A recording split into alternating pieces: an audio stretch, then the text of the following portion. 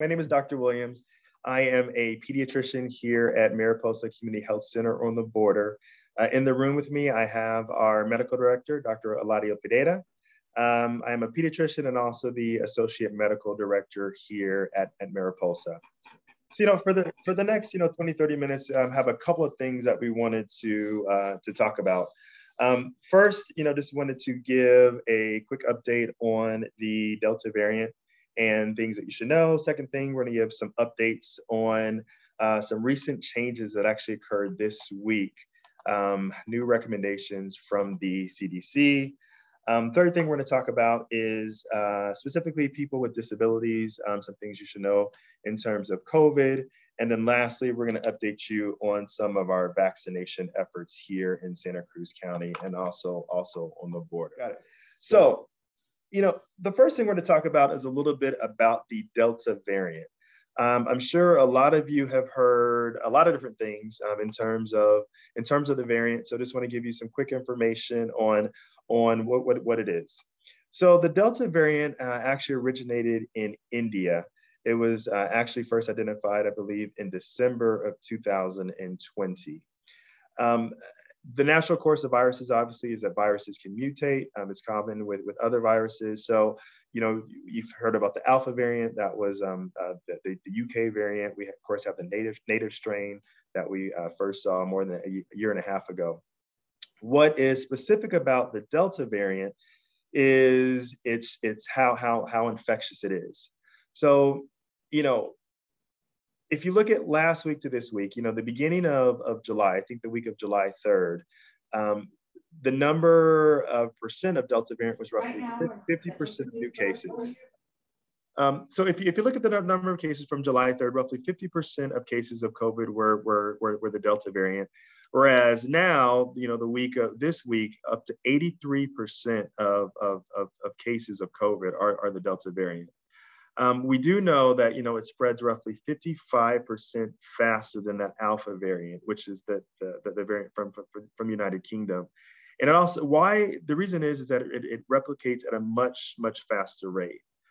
We also are seeing much higher viral loads. It's roughly 1,000 times higher viral load with the Alpha variant. And specifically for Arizona, there's been a roughly 68% increase in the rise of COVID cases just from last week until this week. Again, the Delta variant is what's driving this increased number of cases. There's an interesting number called the R0. So the R0 basically looks at how many people one person can infect. So with the native coronavirus, the R0 was roughly 2.5, meaning that one person could spread the illness to roughly 2.5 other people. In terms of the Delta variant, though, that has increased to between 5, in some cases I've said even up to 9, meaning that one person can spread the disease up to 8 or 9 people. So obviously it is much more transmissible, much more contagious, which is one thing, again, that is leading to this higher number of cases in our county.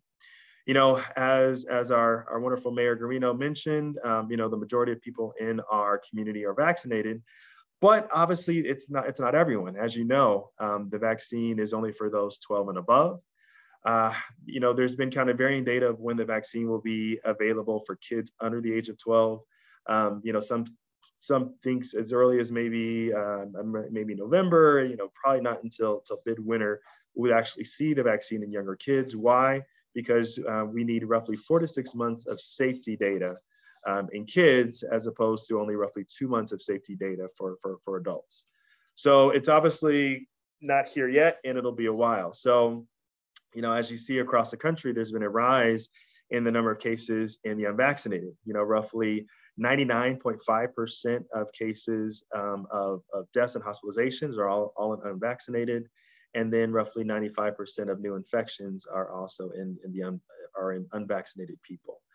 As you've seen around the country, there's obviously an increase in rise of cases among kids, especially, again, those kids that are under the age of 12. So in terms of recent updates, things kind of changed, and there's been a lot of confusion, I think, in terms of, who wears masks, who doesn't wear masks. So I wanted to kind of give a quick update on the most recent CDC guidelines. So I think it was on Tuesday, the CDC updated their recommendations. They said that basically in order to prevent the spread of Delta variants, we need to do things a little bit different. So specifically, they now recommend masks for fully vaccinated people when they're indoors, when the rate of spread in your community is substantial or high. As of the most recent data that was reported on the AZDHS website 2 weeks ago, we were in the substantial range for the percent positivity and also the moderate range for the cases, the number of cases per 100,000. You can view that data on the AZDHS website, or honestly, the Johns Hopkins website, I think it's not that 2-week lag. It's probably more up-to-date data. So, as of a couple of weeks ago, we were in that kind of moderate to substantial range, meaning that they would recommend masks even for vaccinated people indoors. Why did they make that new change? One, of course, is due to the Delta variant. When they originally changed their mask recommendations a few months ago, it was when the incidence and the rates of Delta variants was much lower. As you know, of course, that has all changed. So because the virus has changed, then we also need to change our behaviors. When you go back to May 13th, when you look at the data, in May, it was the Delta variant was only roughly 1% of cases, where, as I mentioned earlier, now it's up to 83% of cases. And also, I'm sure you've read recently in the news, the transmissibility is so much higher. CNN recently reported that it's roughly up there with chickenpox. When we think about really transmissible diseases, chickenpox, measles is very transmissible, and now the Delta variant is right up there in terms of how easy it is to spread. The other important thing to note is that initially we've always heard that kind of 6 feet rule, and roughly 15 minutes, meaning that you are if you're roughly six feet away, and if you haven't been around someone for 15 minutes or more, then your risk of spread is significantly lower. With the Delta variant, that actually has changed. It could be as much as 5 minutes or less of being in contact with somebody with COVID, and you can spread. And it's only just a couple of feet. You don't have to be roughly 6 feet away. So because of all these reasons, is one of the reasons why the CDC, they wanted to update their most recent recommendations. Another thing that they recommend is now they recommend masking indoors for teachers, staff, students, regardless of their vaccination status. As you may have heard, the governor mentioned that he said that we can't have mask mandates, but all of our schools are highly recommending that students wear a mask. Of course, we are doing the same. Again, it's not only students, also teachers, something you should wear a mask at all times. Another change that occurred this week is that there were, I think it was almost 50 of the governing health bodies made a recommendation. So the American Academy of Pediatrics, of Family Medicine, of Surgery, Internal Medicine, they recommend mandatory vaccines for all healthcare workers. So, Banner and Tucson, and you're going to see this kind of as a growing trend, have actually had mandates for vaccines. And I think, honestly, that's going to become the trend, especially in healthcare areas. Why? Because in healthcare, of course, we are around people all the time. So we want to make sure that, that we protect all. There's also been increasing data that's shown that even if you're vaccinated, you still can have a very high viral load. And of course, you still can transmit. The advantage, of course, of vaccines is that you just don't get that sick. So even though I'm vaccinated and I may have a higher viral load, my chance of getting severely ill is much less. So what does that mean, specifically for kids with autism or specifically for kids with other disabilities? So there's been a couple of things. Having a disability doesn't necessarily mean that you are at more risk of being infected or having a severe outcome from COVID. We do know, obviously, that some underlying medical conditions does put you at an increased risk. So for instance, if you have lung disease, if you have heart disease, if you have a weak immune system, of course, those are all major risk factors to having a possible bad outcome with COVID. One thing though, that we do realize that specifically for people with disabilities is that they could be at a higher risk, meaning that if, for instance, they live in congregate settings, if they have frequent healthcare visits, or if they have any of those chronic issues like heart disease, like lung disease, they actually could be at more risk. So for instance, patients with Down syndrome, there's certain cardiac associations. So if you do have certain cardiac associations, if you do have other issues, you may be at increased risk. Another thing that could put our fellow patients with disabilities at increased risk is, they may have limited mobility. Their ability to wear a mask may be hampered. For instance, some of my patients with autism, having them wear a mask all day at school is just improbable. It's hard. They want to take it off. So they also may have barriers with hand washing, meaning that, I have a little boy I saw on Wednesday that has severe autism, that, he has a phobia to certain things like water and hand sanitizer. So because of that, he obviously would be at increased risk. And also, in terms of caretakers, they may have caretakers, respite workers that have a more frequent interaction. So it's harder for them to, not have constant contact with people. Also may put them at increased risk. So their specific disability may not, but then all the other things that kind of surround the disability may put them at increased risk of having COVID or having potentially a worse outcome. Another thing I could just quickly want to touch on before we open up to questions are vaccinations, kind of what we've done here in our area and what we need to continue to do. So the first thing that we should say is that, we've learned that vaccines really work. If you look at the overall rates of COVID infection in our county, that we had a huge surge in December. And then in January, when we began our vaccinations efforts here in our county, the rates significantly decreased. Of course, we are seeing a little bit of surge now, which, as I mentioned, is mainly due to the Delta variant and people still not being vaccinated, but the rates are down. Why did that occur? One major thing is the partnership that we had between our local leaders, like Mayor Garino, our county leaders like Jennifer St. John and Jeff Terrell, our head of our health department here, and then also, the schools, the police department, the fire department. If any of you were vaccinated at our locations at the Nogales Rec, I think you can attest to the fact that it was very well organized. It was extremely efficient. Another major advantage is that we had multiple physicians there during our vaccine efforts. We always had at least myself, Dr. Pineda, there probably 95% of the time. The reason was really just to answer questions.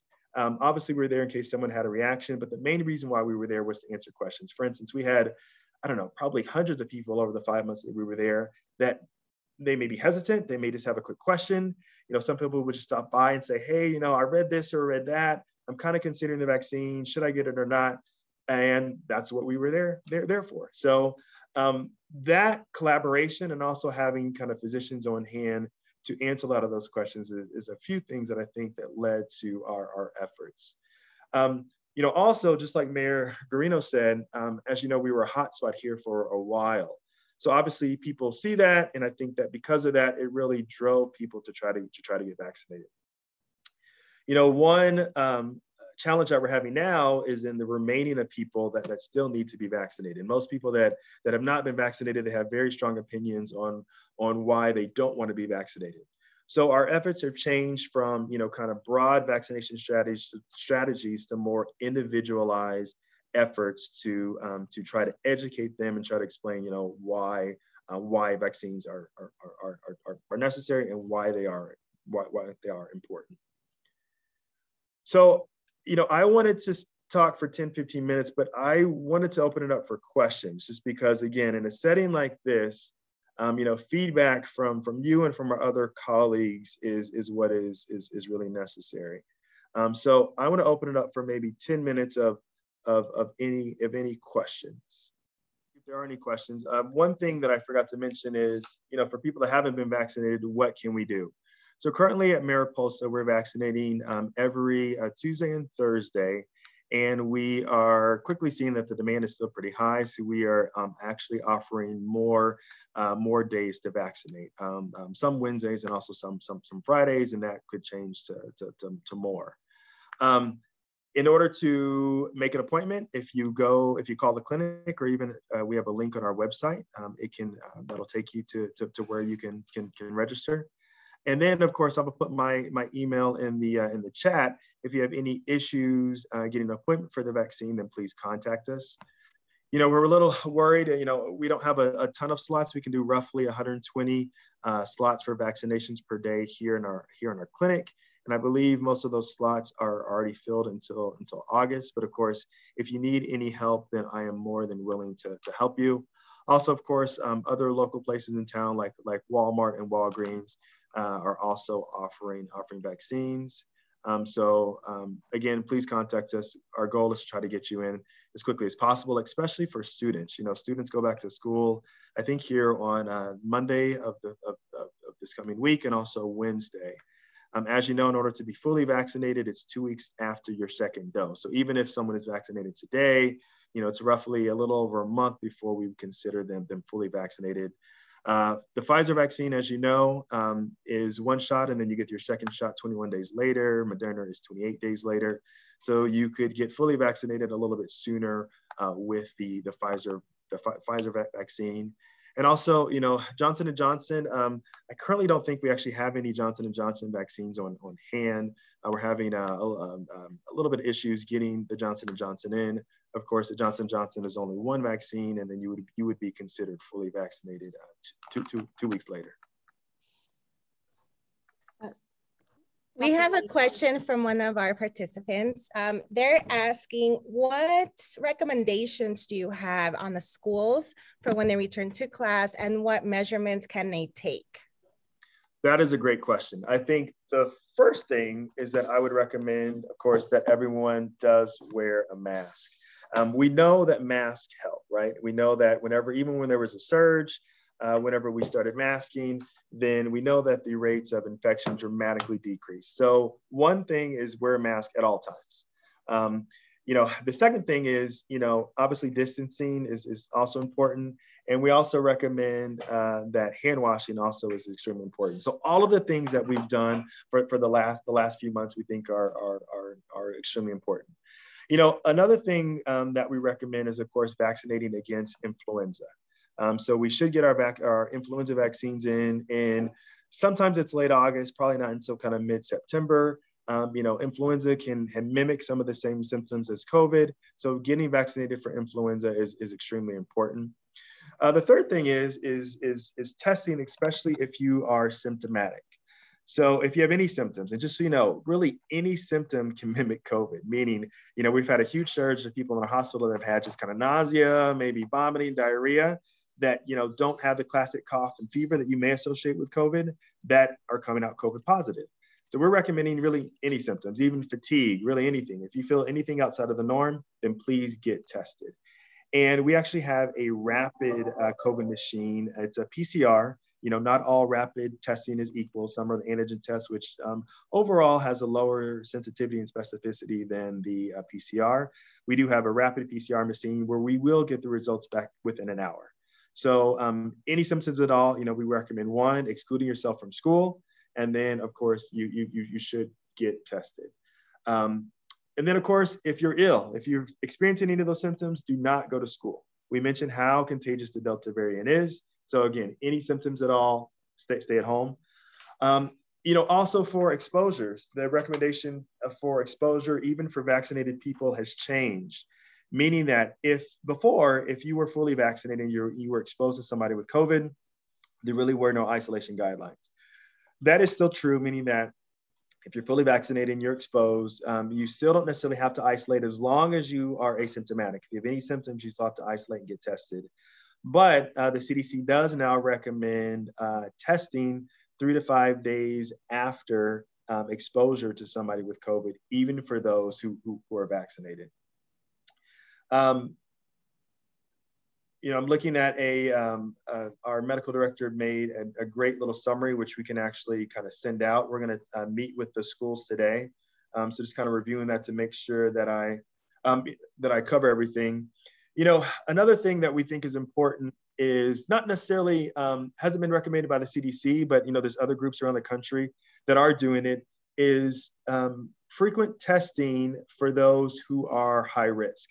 So for instance, one of the things that we're going to recommend to the schools today is that if you're in a high risk group, meaning that you have chronic health issues, or even if you're at increased risk of exposure to other people, meaning athletes, we're going to recommend that we do testing roughly every 2 weeks for that population. Under the age of 12. And again, under the age of 12, why do we choose that group? Is because those are the ones who were not vaccinated. And as I mentioned before, another thing that's important is, of course, vaccinations, is testing for anyone who is sick. So even if you're over the age of 12 and you're sick, we also want to recommend for frequent vaccinations for that group as well. And then another thing we really recommend is of course, vaccination for family members. Of course, even if, if you have other people in the family who aren't vaccinated and, the kids are going to school, then we want to make sure that we really vaccinate everyone. Dr. Williams, we do have another question. How efficient is the vaccine for children? And do you know what any side effects? Yeah, great question again. So, the good thing is that we have a pretty large sample size of people that have received the vaccine. There's been roughly, I think, over 380 million people that have received, the Moderna or Pfizer vaccine. So we know that our vaccination numbers are really, really high. In terms of side effects, the main side effects that we see are local reactions, meaning that you could have, low-grade fever, you may have arm at the site of injection, you may have a little bit of fatigue. And the reason why you get those local reactions is that it's your body building up an immune response, meaning that your body starts to produce antibodies, and that's the expected reaction and what we want. And anytime that happens, you can, feel a little crummy for a couple of days. Typically, those symptoms go away within 2 to 3 days. We always recommend if you do have prolonged symptoms for more than that, then please consult with your doctor to see if you have something else. Overall, the risk of severe illness is extremely, extremely low. There's been cases, of course, of blood clots and associated with some vaccines. Those are, it's 0.0005% of people that actually have a severe reaction. So your risk is extremely low. The vaccine is very, very safe. And I think there was a second part to your question. Did I answer the second part? I think so. The second, yeah, I think we're good on. So we do have a question from our Facebook audience. The question is, question parents have after experiencing a severe case of COVID-19, is it still safe to get the vaccine? Great question, very good question. So the answer is yes. We do know a lot of questions that I get is, I've had COVID, should I get the vaccine? The answer definitely is yes, for a couple of reasons. The main reason is that if you are infected with COVID, you can still get infected again. We've seen a lot of cases of reinfection. We do know that if you get the vaccine, you actually have a more robust immune response, meaning that you actually have more protection from future disease with the vaccine versus if you have had COVID before. I'm sure that you've read that it's roughly 95% protective of COVID if you are vaccinated, significantly less if you aren't, even if you've had COVID in the past. So it is necessary and it is safe. We had another question from our Facebook audience. What about the CanSino vaccine, CANSINO vaccine? Is it safe for children? Yeah, so I think the CanSino is I believe it's the Chinese vaccine that isn't given here. Unfortunately though, we don't have a lot of data that we can comment on it. Obviously the 3 vaccines that we give here are the Moderna, Pfizer, and Johnson & Johnson. So unfortunately, I don't have a lot of data on other vaccines who aren't given here. There have been a fair amount of data on, for instance, the AstraZeneca vaccine or other types of mRNA vaccines. And as you know, in most places around the world, AstraZeneca vaccine was given, but then it was stopped. In those cases, we do recommend receiving another type of mRNA vaccine. So, either getting Pfizer or the Moderna. And there have been a lot of case reports of a higher antibody response after someone had the AstraZeneca and then got another type of mRNA vaccine. There actually have been higher antibody responses in those people, meaning that is more protective. Other questions? Good morning, Dr. Williams, my good brother. Hello, Mr. Freeman. How are you doing? Doing awesome. I have a quick question. I get calls from people that are homebound with disabilities and can't get out to get the vaccination. You guys provide in your area opportunity for people to get vaccinated? That is a great question. That is a great question. And yes, we do. One of the advantages of community health centers is that, we can offer, I think, a lot of services that aren't typical in other settings. So the answer is yes. So we have physicians that can go out and do home visits. We also have clinical pharmacists. We have nurses. So yes, we can. If there are anyone who is homebound, then please, again, I'll put my email. You can email me and we can arrange it. And it's honestly something that we've done. We've done a lot of vaccines, not just here in Nogales, Rio Rico, also as far as Patagonia. Again, if you can't come to us, we will go to you. Yo quiero hacer una pregunta. Sí. Respecto a la variante Delta, si en mi caso tuve las dos dosis ya de la vacuna Pfizer, definitivamente quienes estamos vacunados estamos igual de vulnerables con la variante Delta, o qué grado de protección tenemos al haber sido ya vacunados. Yeah, it's another great question. So yeah, you are at less risk. So we do know that, all the vaccines, Pfizer, Moderna, even Johnson & Johnson, they are protective against the Delta variant. So you are protected. You do have decreased risk of getting the vaccine with all three of those vaccines. Yeah. Any other questions? Great questions, by the way. We did have one more question. Pero de la variante Delta.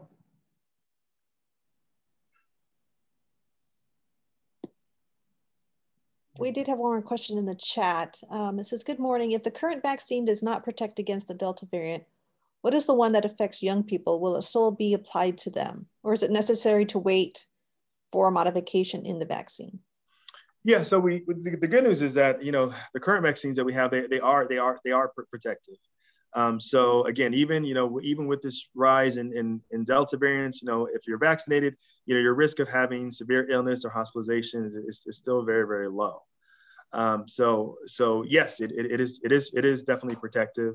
Currently the Pfizer vaccine is the only vaccine that is approved for kids, for kids 12 and above, and it does offer good protection, especially in terms of severe illness. And honestly, that's really what we want. Obviously, death and hospitalization is the main thing. Again, as I mentioned before, if you are vaccinated, is there a risk that you could have what's called a breakthrough infection and still become positive? Sure. But again, the risk of you getting sick is extremely low. Okay, gracias. Thank you. Thank you, guys. So again, my information will be in the chat. If you have any other questions, any other information, feel free to contact us. And thank you very, very much. It has been an absolute pleasure.